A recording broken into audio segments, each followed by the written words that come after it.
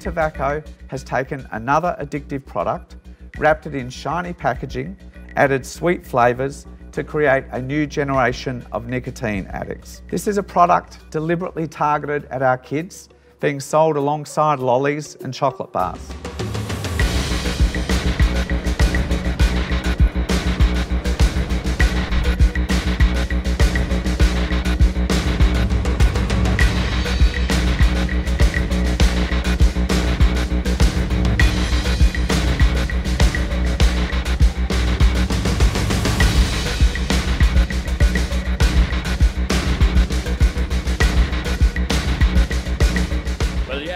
It's a good decision to ban it.